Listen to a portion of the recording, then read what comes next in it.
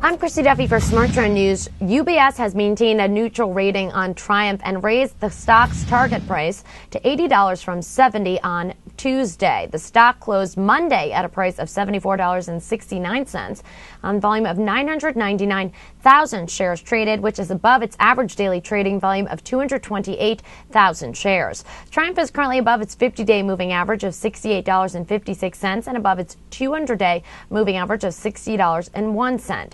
Smart Trend is bullish on shares of TGI, and our subscribers received an Uptrend alert on June 17th when the stock was at a price of $67.93 per share. It has returned about 10% to date. I'm Christy Duffy for Smart Trend News. For more news and market analysis, make sure to subscribe to our YouTube channel. That's Trade the Trend. Also visit our website, tradethetrend.com, for more headlines.